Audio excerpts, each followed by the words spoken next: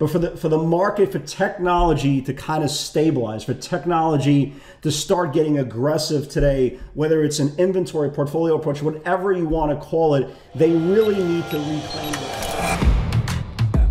Welcome to AccessATrader, the #1 community for those who are committed to taking control of their trading in order to achieve success, profitability, and longevity. Thank you for joining us.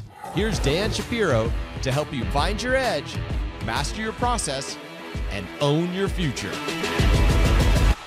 Hey guys, good evening everybody. Welcome to another edition of the AccessATrader.com nightly wrap-up show. Hope everybody is doing well. So where do we begin, right? So after yesterday, we got rejected at the same area off the 5-day moving average, and we closed down 400 on the NASDAQ, right? Just absolutely destruction into the NASDAQ, max pain, everybody's throwing up their hands. This market's the worst, this market's going to hell.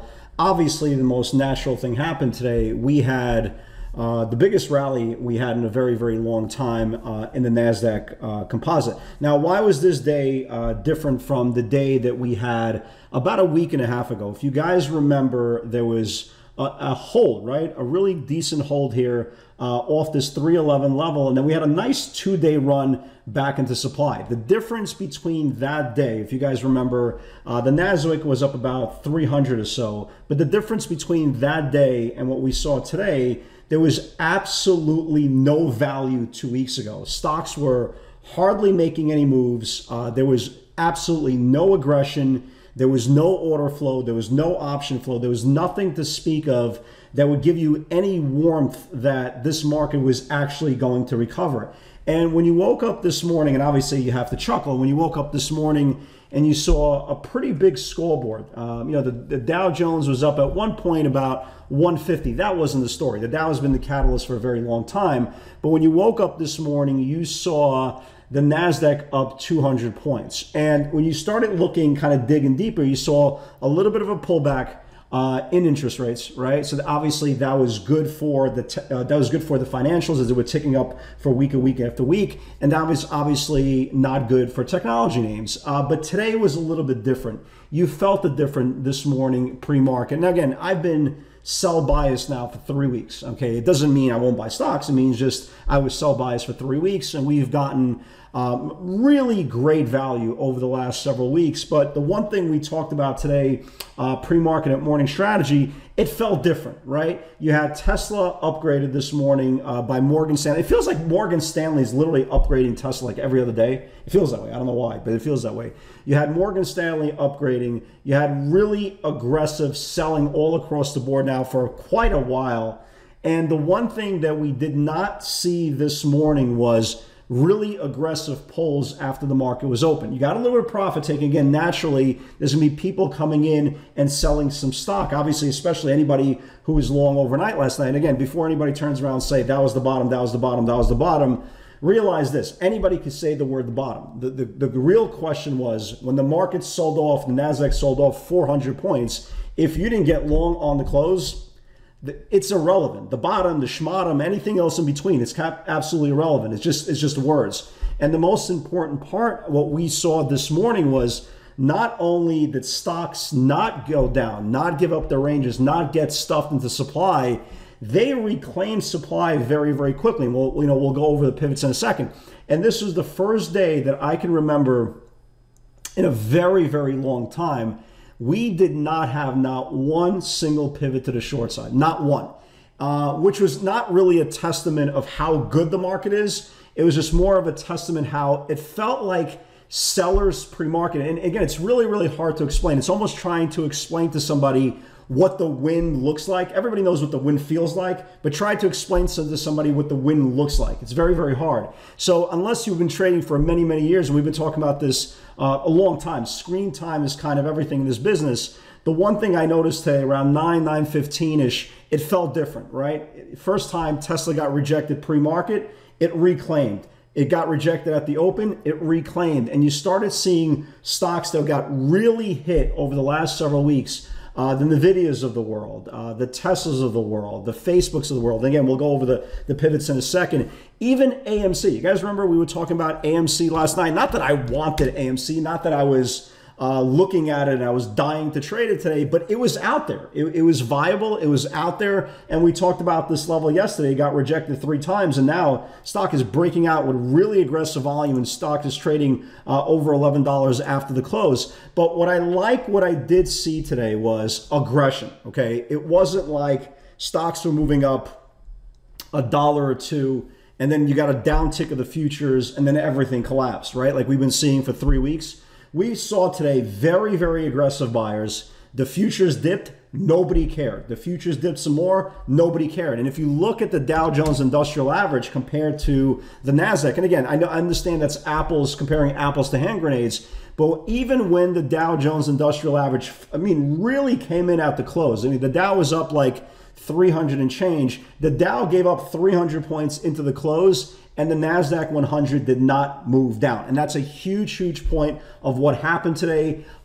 Did every single stock participate? It felt like it did, but ironically, there was a lot of stocks that were up today, but not every single stock was aggressive today. So for example, Tesla had a monster run, still running after the close, right? And we had a huge, huge pivot on Tesla today. But the point was, not everything is rallying, right? You had Tesla exploding. And if you look at Netflix, for example, it was up on the day, but it didn't even take out the previous day's high. You had, for example, a stock like NVIDIA that exploded today, right? Like absolutely exploded today. At one point today, and after I realized, I was like, holy crap, I'm buying stock up 28 points. But this thing exploded today, and it's one day away from kind of reclaiming big levels. But if you look at Apple, for example, it was up today, right? It was up. It was up, it was up a decent amount, nothing out of the ordinary, and it got stuck at supply. So I think the market did a lot of good things today. I think the Qs, the member of the Qs did wonders today. Number one, it reclaimed the 5-day moving average, right, which was very, very bullish, very important, and tested the 10, which is huge, which is absolutely huge. Now, again, we are nowhere near a reversal or a bottom until we start reclaiming some very, very significant levels. And we've been talking about these levels, but for now, at least for now, you can't really argue what we saw today. The NASDAQ was up at one point today, 500 points, going absolutely nuts. It didn't care what the financials did today. It didn't care that the Dow Jones Industrial Average sold off at the end of the day. The most important part was that there was buying, there was aggressive buying. Any dip got absolutely bought, however small the dip was throughout the day, especially names like NVIDIA and Facebook and Teslas of the world. And the market did very, very well. Again, if you realize what I'm saying, I'm using the word market. I'm talking about the NASDAQ 100.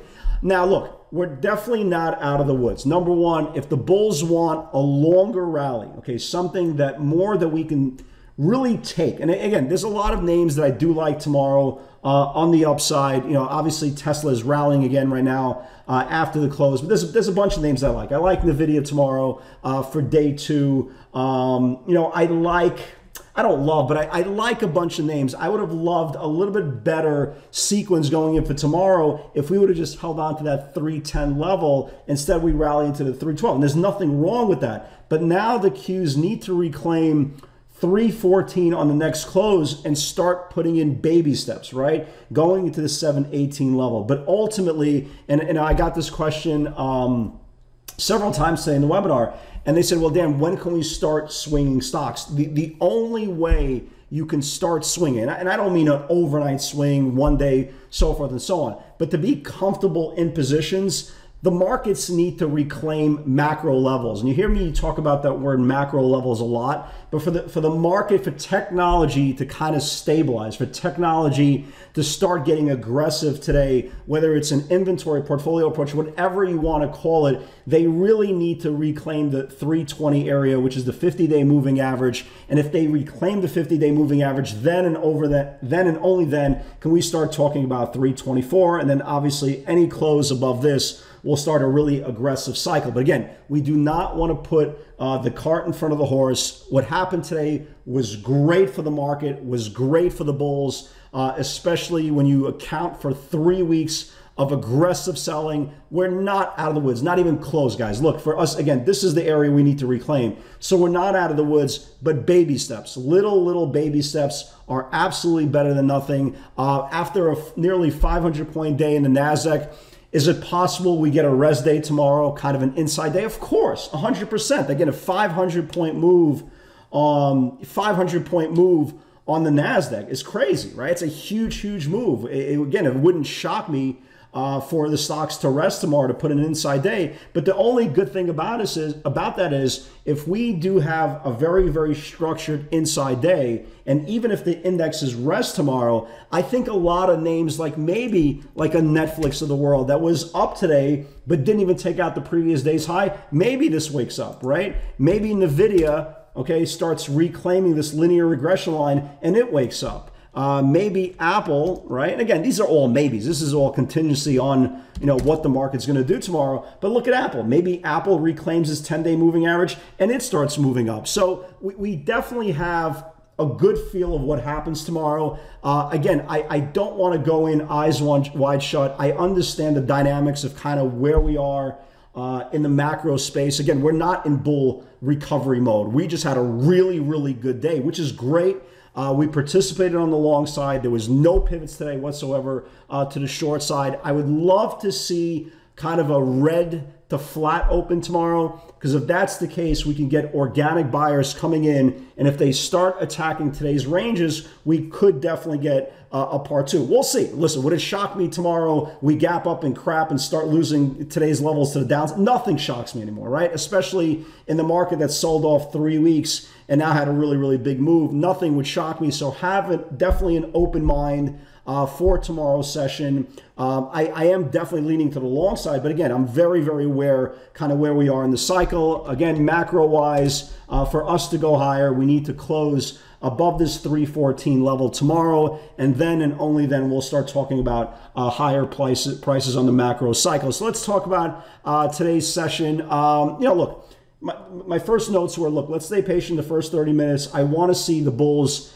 have staying power longer than one candle, which basically means longer than an hour. For the last 3 weeks, any type of strength in this market has been instantly sold, like right away, instantly sold. So we got that, right? We saw that right away. The bulls were very strong. I started putting in pivot on top of pivot on top of pivot. So let's talk about this. YELL 788 needs to build. Here was YELL, right? It got above that 788 area, went to almost 840. If you traded it, again, wasn't my cup of tea, but if you did trade it, good job. AMC, again, excuse the dyslexia, it wasn't 650, it was 950.